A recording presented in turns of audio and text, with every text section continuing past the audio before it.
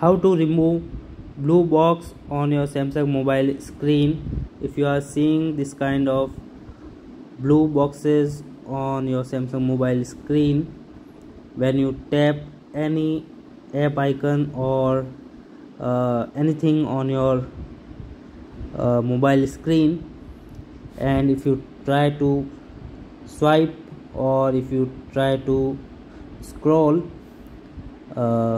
nothing is happening and you are unable to open any app. So how to fix this problem and why you are facing this?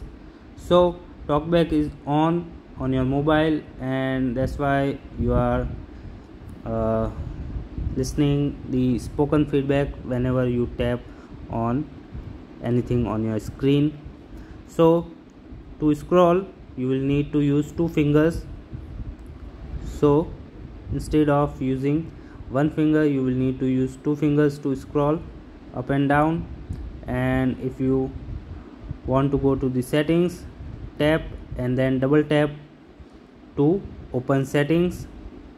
And again here we will need to swipe down.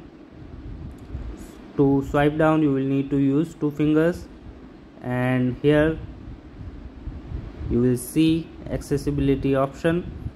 So we will have to open accessibility from here. Tap on it and then double tap to open it.